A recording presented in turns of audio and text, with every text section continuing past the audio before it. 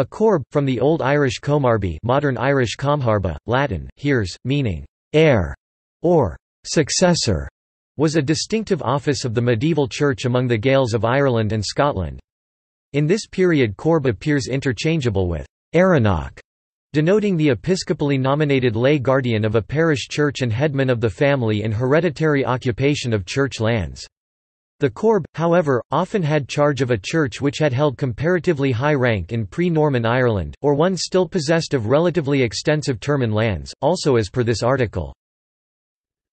Such lucrative monastic offices as coarb comarbi heir to a saint or erenach superior, otherwise transmitted by natural or nepotic descent within ecclesiastical families, which were often the politically displaced branches of royal dynasties.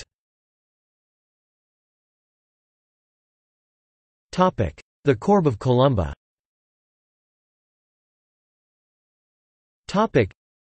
In medieval Ireland and Scotland, the Coarb of St. Columba, medieval Gaelic Comarba Coluim Chile, identified the abbots who succeeded Columba.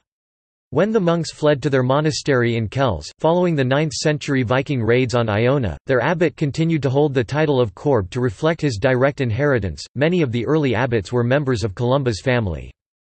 The abbot of the collegiate church, i.e., monastery following the rule of Saint Columba, who held holy orders and celebrated Mass, serveth the cure, was responsible for his monastic community. In time, the pattern of a bishop and an abbot of Iona was established, which after the Reformation and the dissolution of the monasteries fell into disuse.